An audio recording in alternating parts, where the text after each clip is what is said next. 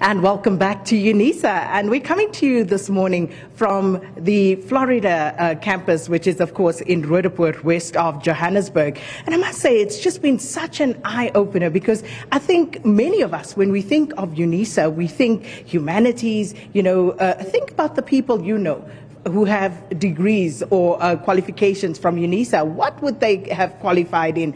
It's usually law, a BCom or, psychology. It's usually the humanities that we think of. But we are now moved from that main entrance and we are at the Eureka building, which is this passage that we've just come through.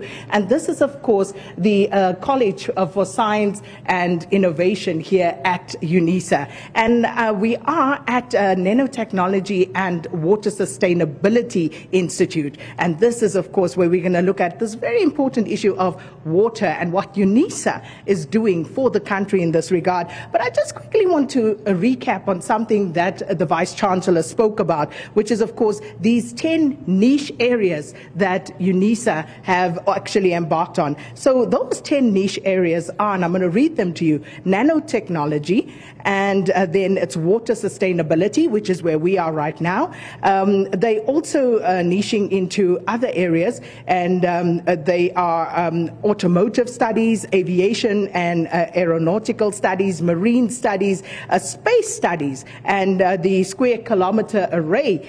There's also the fourth industrial revolution and digitalization, natural sciences, health studies and medicine. This one is interesting. Feminist, womanist, and Busadi theorizations. And this is about promoting gender studies and theorizations that focus on feminist, womanist, and Busadi perspectives to advance social justice and equality. And then there's also student support and co-curricular activities. So you can see what that reflects is, of course, UNISA's commitment to contemporary challenges that society faces. But as I say, we are now at the Institute for Nanotechnology and Water Sustainability. And I'm joined by the head here, Professor Thabo Nkambule. Prof, thanks so much for welcoming us so warmly here. Thank you very much, Sakina, and a warm welcome to you and the viewers. So talk to us about what you do here at this institute. Yes, the Institute for Nanotechnology and Water Sustainability is an institute of the University of South Africa at the College of Science, Engineering and Technology.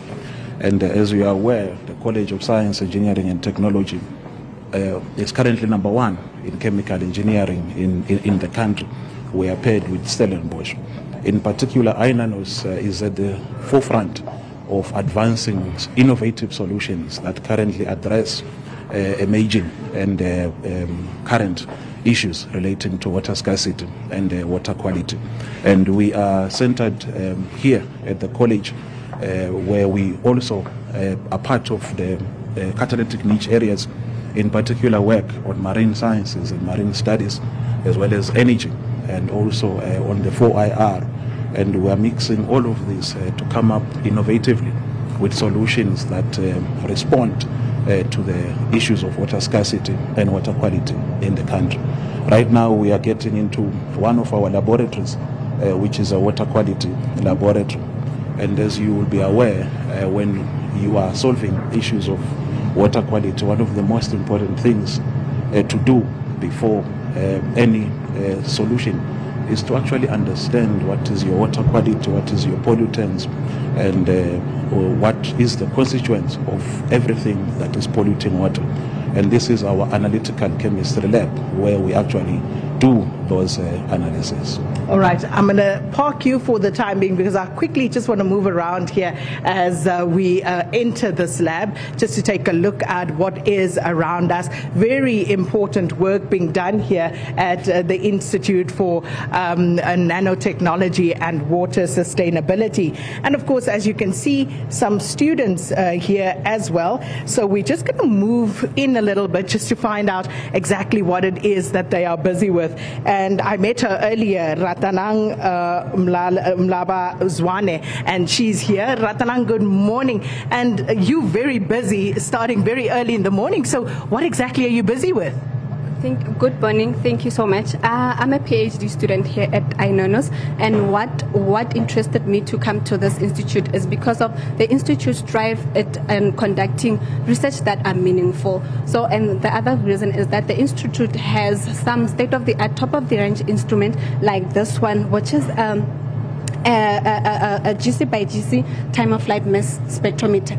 This instrument enhances the separation of the analytes, especially those that are complex, that are found in our water systems or water bodies. So this instrument, it has a multi-purpose sampler, which is a robotic auto sampler, which automates the sample introduction from this vial into the instrument, and then from there we get results that are shown in this monitor, and then this instrument has a built-in library which helps us to identify the compounds that are present in the samples based on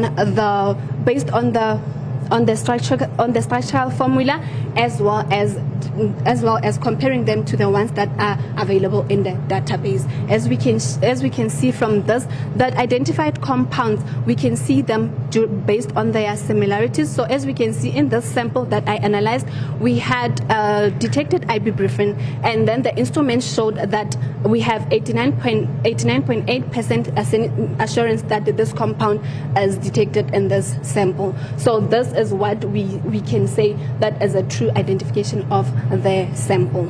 So is that a water sample?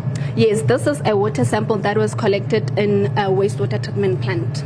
So, yes. That's very interesting, a wastewater treatment plant, and there is ibuprofen. Isn't that like what we take when we're not well sometimes? Exactly, that is the case. This ibuprofen is one of the pharmaceuticals that we take in, and then they end up, we excrete them, and then they end up into the sewers, and then they make their way into the treatment plants. And some of the treatment plants, they don't have the capacity in removing these contaminants, and these contaminants, they end up into the water systems. And with these, it serves as a problem to the water quality monitoring, because as you can see, this is ibuprofen, but there are other contaminants that are present besides this ibuprofen, and then the toxicological effect that we get exposed to, it's a result of the complex mixtures rather than as an individual compound. This is absolutely fascinating, because if I think ibuprofen, I'm thinking tablets, and now we're finding this in our water samples, and this obviously then has to be decontaminated somehow. Yes, so that's why I also mentioned that the treatment plants, they are not built to completely remove these contaminants, so they find their ways into the water systems, and then it is a problem. Of course it's a problem. So we could potentially consume water that contains ibuprofen. Yes. We could consume water that are contaminated with ibuprofen. Besides us being exposed to these contaminants, we can also be exposed to them through the aquatic organisms, because these contaminants, they bioaccumulate on the tissues of the living organisms in the aquatic environment. So what do you then do with this information? So what I do with this information is that, as I explained, that this is a chemical analysis analytical technique. So however, with this instrument, we cannot get the full picture of the quality of the water. So that's where I need to introduce effect-based method. So with effect-based method, we are able to get the toxicological effect that we might get when we get exposed to these contaminants. So with the effect-based method, it can improve the water quality monitoring assessments in our country, because of effect-based method have only been developed and applied in European countries, but in South Africa, the standard operation procedures as well as the economic operation development methods for them, they have not yet been developed. So my project is now implementing this effect-based method so that I can be able to develop the SOPs that can be implemented in South African water context. Wow, I must say that is absolutely fabulous, and I must say your explanation, even just poor old me standing here could understand all of that. I must say I'm dying to see what the inside of this particular vessel looks like, because you said you take the vial from that side. Yes, this is an automator. It's a automated sampler. So what it does, once we switch on the instrument, it will just move as it's automated, and then it will inject the sample, collect the sample from the vial, and then it will move back and then inject the sample here, and it will go into the instrument. And this instrument uses 2 columns that are in series, and then from those columns the sample will move to the time of flight mass spectroscopy. Well, this, of course, PhD student here at UNISA, and this is Ratanang Mlaba-Zwane. Thank you so much for your time this morning. That was absolutely fascinating, Prof. I mean, you know, you think about water and, you know, water quality, which is, of course, very topical for us in South Africa at the moment, and the work that you're doing here is absolutely pivotal. Yes, thank you very much. And over and above this, we also implementing drone technology now, which is part of our routine quality monitoring in partnership with Professor Peter Montebelli, who is currently in China, working on this to ensure then that everything that we do is done in real time.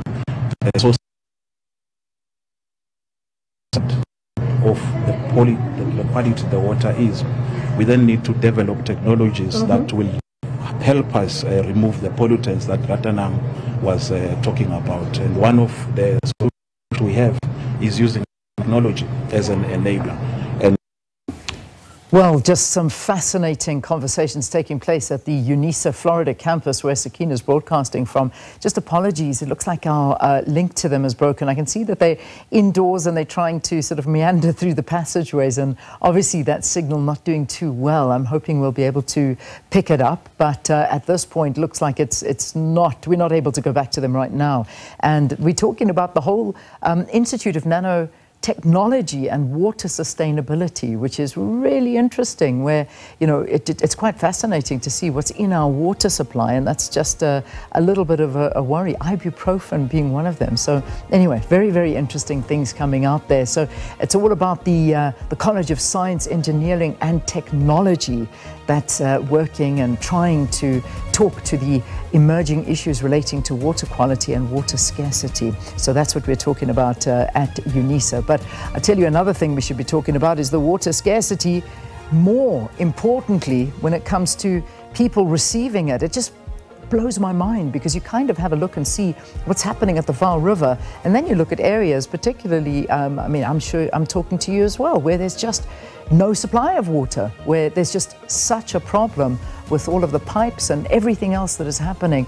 And we just have so many conversations to have around water, and it's a never-ending one, it really is. But yeah, interesting ones coming from UNISA there.